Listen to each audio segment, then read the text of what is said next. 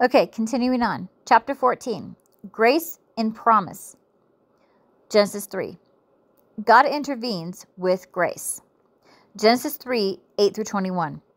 And they heard the voice of the Lord God walking in the garden in the cool of the day.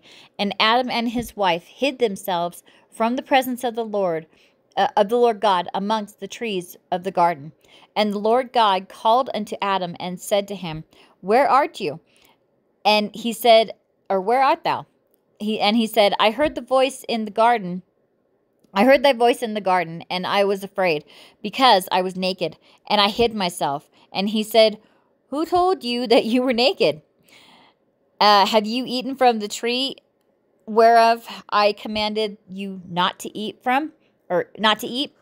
And the man said, The woman whom I love how I love this verse, because it just, it's like the blame is pushed down farther and farther, So, and the only way it stops is from the serpent. So I just kind of find that interesting. And the man said, The woman whom you gave to me with me, she gave me of the tree, and I did eat.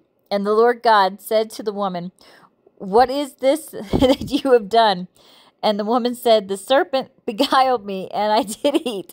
I'm sorry I'm laughing, but it's just funny how, it's like, okay, yeah, I did it, but he made me do it. And then, well, no, she made me do it. Or no, first it's, she made me do it. Okay, well, then he made me do it. No responsibility whatsoever, you know what I mean? I just find that funny. Sorry, I know I'm goofy. Okay, and the woman God said to the woman, the Lord God said to the woman, What is this you have done? And the woman said, The serpent beguiled me, and I did eat. And the Lord God said to the serpent, Because you have done this, you are cursed above all cattle, excuse me, and above every beast of the field. Upon your belly you shall go, and dust you shall eat all the days of your life. And I will put enmity between you and the woman, and between your seed and her seed. It shall bruise your heel, and you shall bruise his heel. And to the woman he said, I will greatly multiply your sorrow and your conception in sorrow, for you shall bring forth children, and your desire shall be to your husband, and you shall rule over you, and he shall rule over you. And unto Adam he said, Because you have hearkened unto the voice of thy wife, and have eaten of the tree of which I commanded you, saying, You shall not eat of it. Cursed is the ground for you, or for your sake. In sorrow shall you eat of it all the days of your life. Thorns also and thistles shall it bring forth to you, and you shall eat the herb of the field. In the sweat of your face shall you eat bread till you return unto the ground, for out of it were you taken, and the dust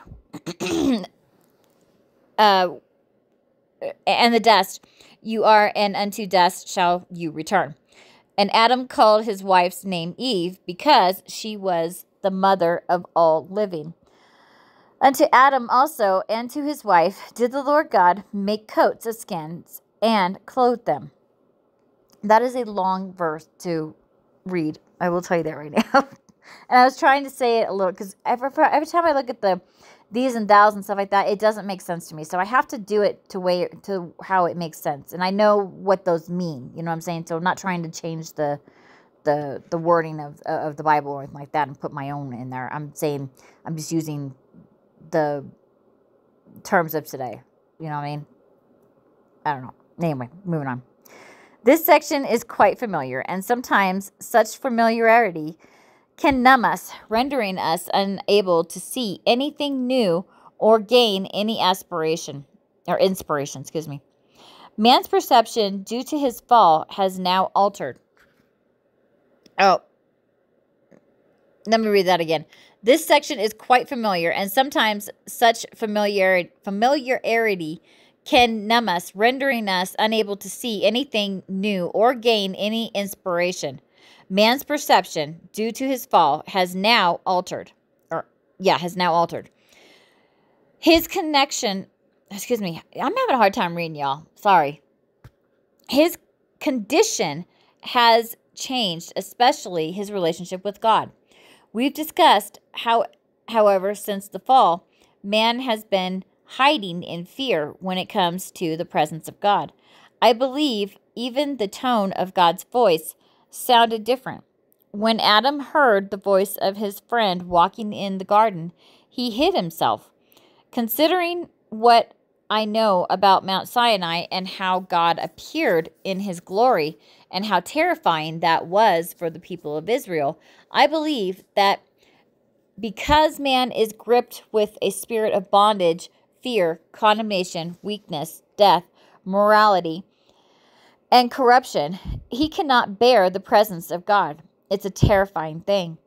However, it's God who took all the steps to rectify this. There is nothing man can do to deal with God. God had to intervene. In the Old Testament, we see him do this in dramatic ways. For example, he instituted the priesthood and the tabernacle, which served as a buffer between him and the people he wanted to interact with. In this way, he could still make a way to bless fallen people. God's intention is still to bless man. God did not revoke the blessing, nor did he retract the fact that creating man was good. He created man in his image and likeness, and he wants man to have dominion. Death entered the picture due to the tree of the knowledge of good and evil. There is nothing man can do to rectify this situation by himself. He is dead. Amen. It is all up to God to intervene now. The next move has to be God's. Amen. Amen. Returning to the aftermath of Adam and Eve's actions, their perspective underwent a drastic transformation. One accustomed to walking alongside God in the serene coolness of the day, now they cowered in terror. Or once accustomed to the walking alongside God in the serene coolness of the day, now they cowered in terror, dreading his voice and concealing themselves in fear. It's likely that the sight of God's presence has historically evoked such profound reactions. Think of the prophets like Ezekiel, Jeremiah, or Isaiah. When faced with God's presence, they fell prostrate as if lifeless, only to gather strength to stand once again. As to whether God manifested his glory or appeared in human form during this incident, the specifics remain uncertain, though my inclination leans toward his glory. Reflecting on my past encounter with a Hebrew-English Bible, its words conveyed an extraordinary potency. The sound of God's voice echoed through the rock akin to a majestic passage of glory. The Hebrew language captures this image in a more vibrant manner. As they discerned his approach, an overwhelming terror enveloped them. Their future was shrouded in uncertainty, fear casting a long shadow. Their experience seemed akin to standing before the awe-inspiring judgment seat. Remarkably, even in the midst of their trepidation, God extended his grace. Let's consider this analogy. Envision yourself on death row, acutely aware that your execution date approaches. Suddenly, a reprieve arrives, the death sentence commuted to a lifetime behind bars. Relief surges unless an inexplicable desire for death persists. Such a parallel could be drawn to our human existence, a mortal coil akin to a prison term, replete with life's sorrow, afflictions,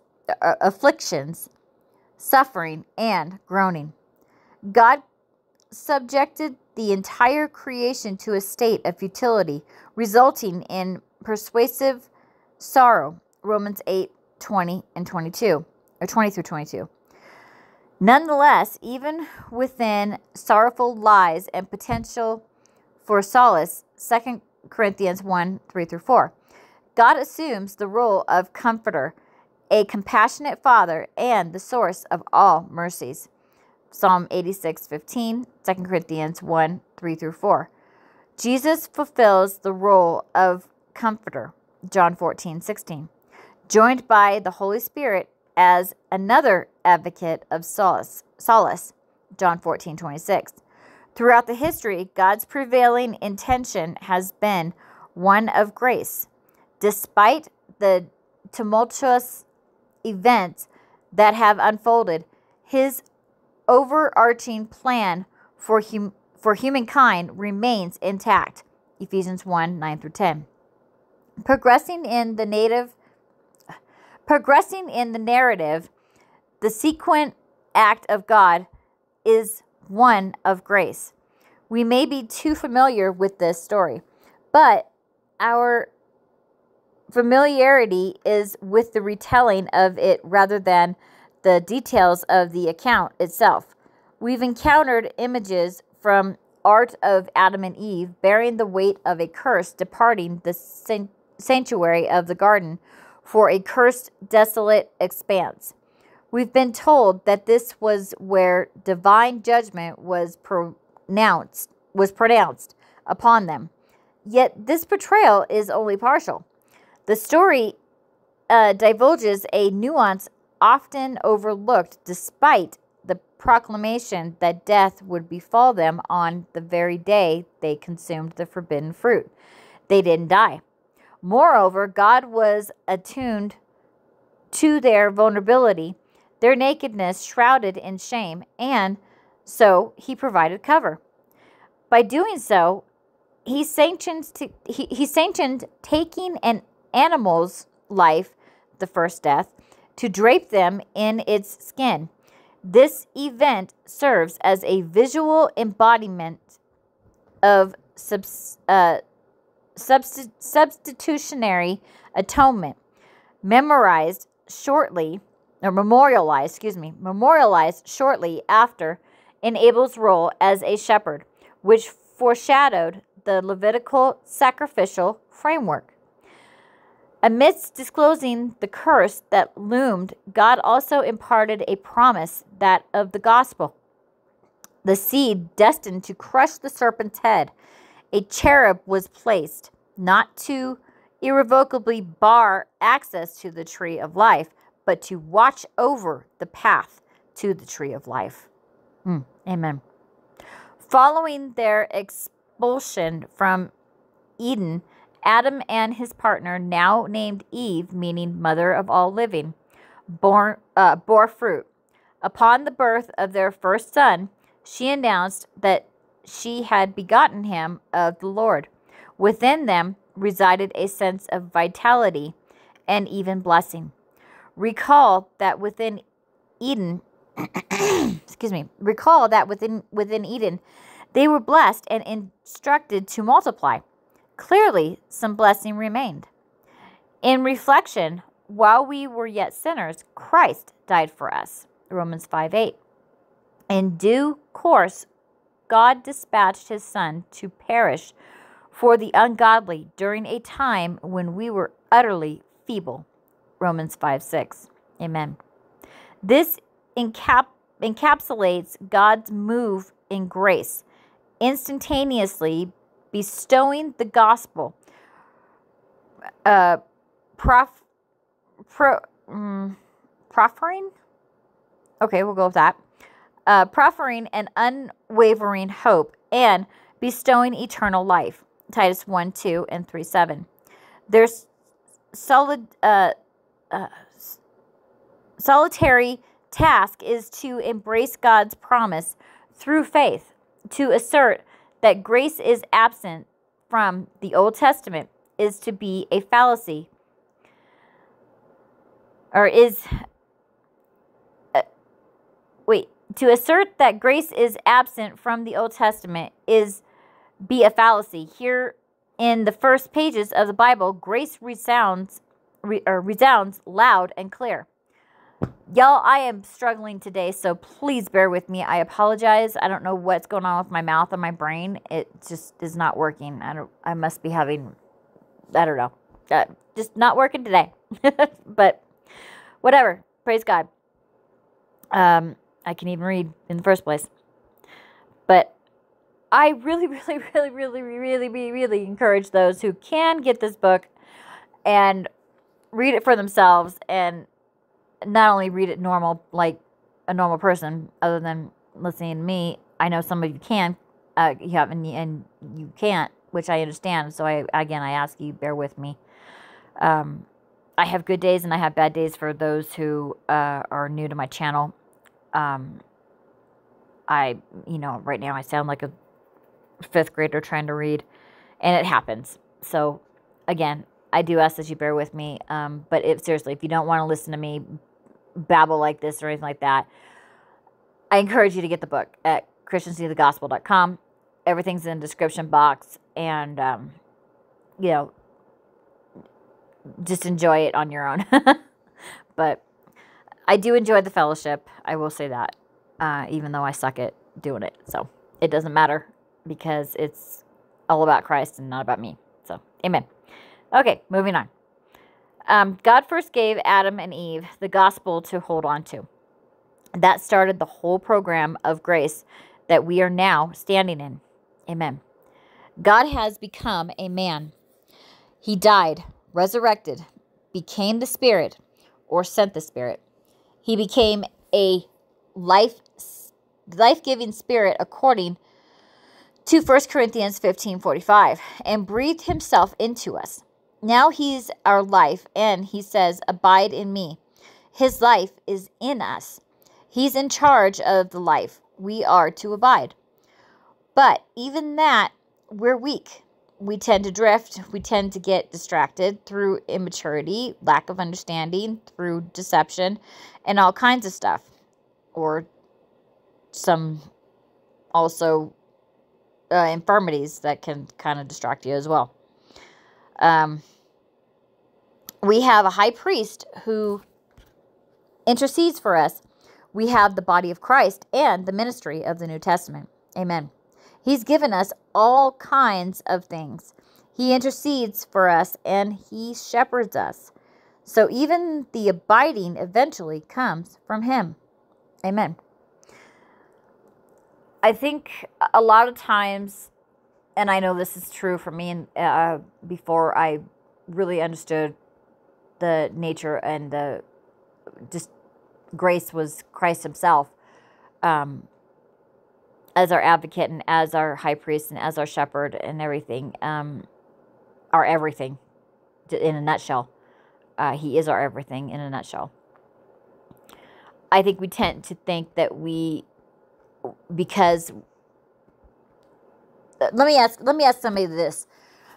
When you first got saved, it's like you felt like did you feel like you owed God something? Like, you saved me, you were so grateful and everything, and it's like, now I need to do something for you. Did anybody else have that? I'm just curious, because I did for many, many years, and I felt so inadequate because of it, because I couldn't live up to the standards that were supposedly I was supposed to live by, and that comes from, pulpit puppets and just babes themselves, that really didn't need to be teaching. And again, I'm not a teacher. However, I understand a lot more than, and I'm not saying this to brag, okay? I don't mean this in a in a bragging way. I'm just saying that how do I say this? Holy Spirit has helped explain that the Word of God is not a burden to read, or a what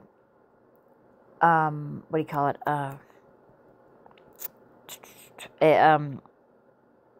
A map. I don't want to say a map. What am I trying to say here? Like rules to follow. Okay. And if you don't follow those rules, you don't get the blessing, or you don't get, it's not a carrot and stick type of thing. But yet growing up and for many, many years as an adult, that's how I believed it, because that's how I was taught. So it's like been ingrained in all of us to think that we owe God something. But then you have the opposite, where you have those that think that they're so self-righteous and think that they're so, the cat's meow, that God owes them something because they're supposedly doing so much for him.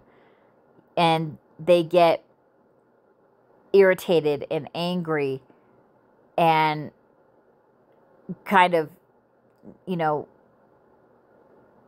don't know, just throwing it in people's faces. I've done so much for God, and, but yet I'm humble about it, the fake humbleness type of thing. I don't know if I'm making sense or not, but I was just curious if anybody else had that, where they felt so grateful to have salvation. And even today, I feel that, but I don't have the burden of, oh, I have to give him something back, when I know that I have nothing to give him, because I don't need to. The work is already done. Everything is complete. I know that I am 100% covered under the blood and justified by that blood, and his righteousness has qualified me for the blessing and for the inheritance, and the peace that only he can bring to enjoy, live the Christian life through enjoying Christ every day, and just knowing that it's just the truths, the identity truths that we have in Christ, and just walking by them. I mean, that's how we walk through this life today. We walk by the Spirit and not by the flesh. The flesh is, it's not just the like David says, it's not just the naughty part. Excuse me, not just the naughty parts and everything, but it's also the religious conscience thinking, of I have to do this for God so I can get the blessing, or or thinking that you're doing something for God and you're really not doing it for them. You're basically doing it for yourself,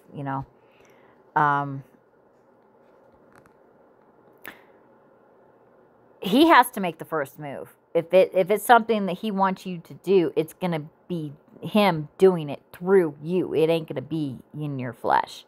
It ain't going to be through your strength, because you have no strength. We have no strength. Our strength comes from Christ. The joy of the Lord is our strength. And that's what the legalists do not understand. And I might do a video later, because I have a relative that is a legalist that I don't get along with very well. Most of you know who I'm talking about. Well, you know what? Screw it. It's my mother. Okay? And my mother and I do not get along very well at all. Even though she thinks we do. We don't. Because she is a big-time legalist. She is a stubborn ass. That I get that from her as well. But I lean more towards my dad's side of working working myself to death type of thing. Whereas my mother's stubbornness is in thinking that she has to do something for God in order to be in his good graces, like going to church, she feels, she tells me, oh, I haven't been to church in so many years and everything, and I just feel so bad. And every single time I tell her, but anyway, I don't want to get into it because I'll go off again. It's just, she drives me insane. She literally makes my blood pressure go up and stresses me out. So I don't talk to her very often because that's all I hear. And I don't want to hear it. I'm sorry. I don't. Anyway, I'm babbling again. So rest in Christ, because that's all he wants for us to do, is to enter into the garden of Christ. The what do you call it? The temporary garden for this life that we can rest in through our death with Christ, being crucified with him, knowing that we are complete in him. And when we get our glorified bodies and everything, then we will have well, I shouldn't say then. We're already complete in him, but I'm saying, living this life, living the Christian life is not living it by the book of James, okay? It's the book of Galatians, Romans, and all the teachings of Paul that bring us into that garden. It's not through the book of James, okay? Not saying that James is not a brother and everything, and I know I'm totally getting off topic again. But, and that's another thing that, she thinks that the book of James is like up on a pedestal, and I don't know. No. I lived that for many years and it was miserable. And she's miserable. She's 100% miserable. And you can hear it in her voice. And it's sad because it's frustrating because she will not listen at all. I don't remember where I was going with that. Basically, just rest in Christ. Rest in Christ and his finished work, and leave everything else up to him. And just enjoy getting to know him. That is the best advice that I can give as living the Christian life. Faith to faith. That is it. So, okay, I'm done.